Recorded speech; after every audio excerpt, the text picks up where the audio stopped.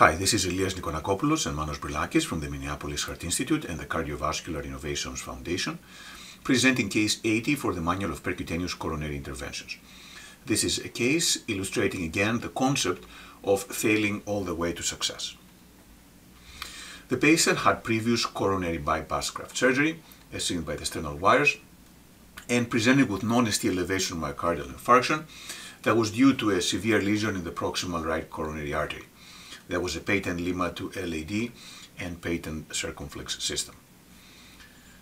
The next question is how to approach such a patient, because in addition to the lesion, there is also a large aneurysm on the proximal right coronary artery with dilatation of the mid and distal right coronary artery as well.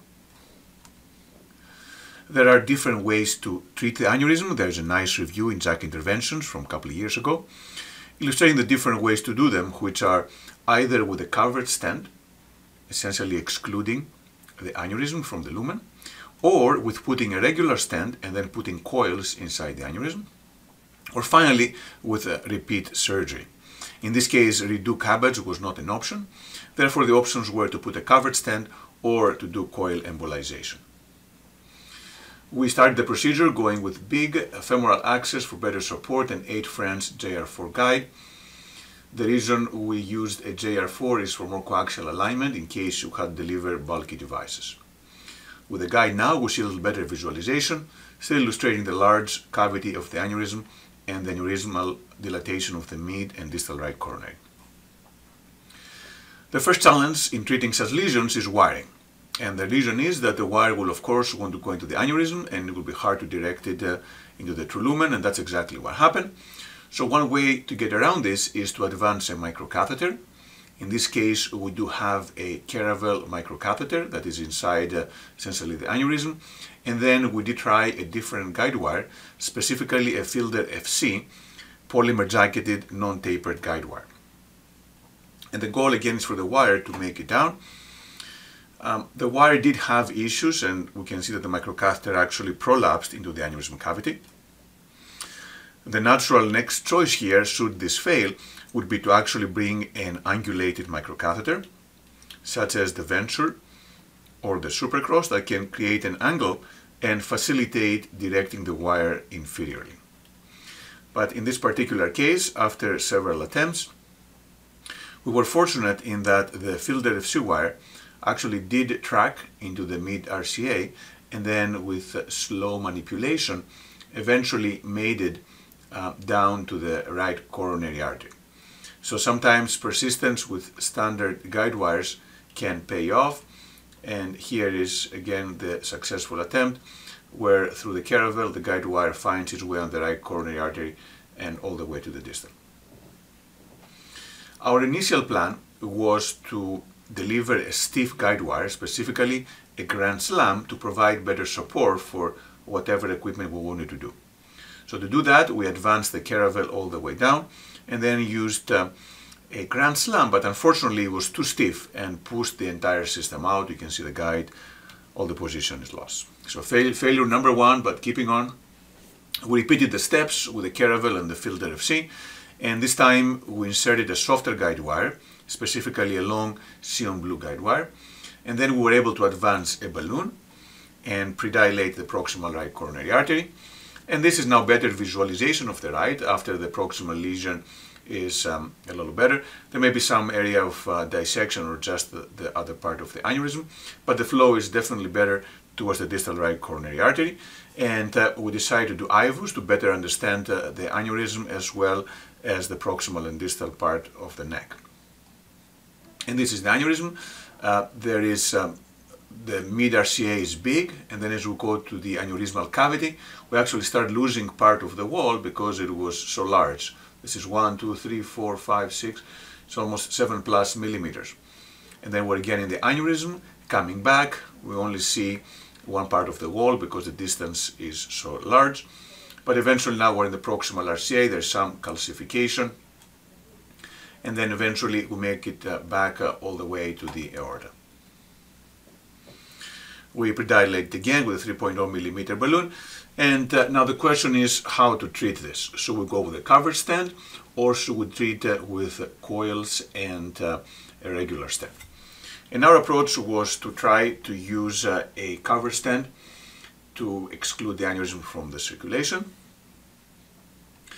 We therefore took a 5.0 by 26 mm papyrus based on the measurements from IVUS and tried to deliver it.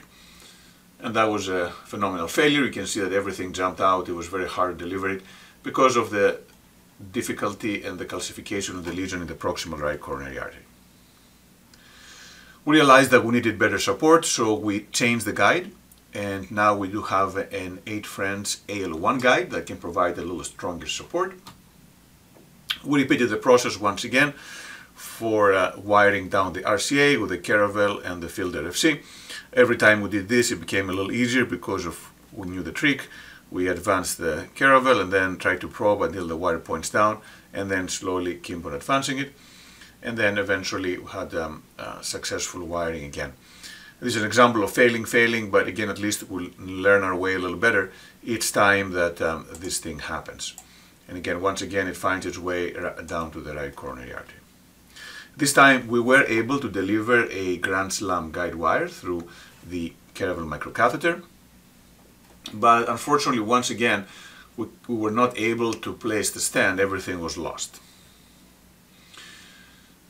So how to proceed next? The next step is we went with the bigger balloon, trying to improve the lesion in the proximal RCA, but then we still had difficulty, and then we decided to use a guide extension. This is a 8 French Guideliner that is being advanced, and then we use the Inchworming technique to deliver it further down.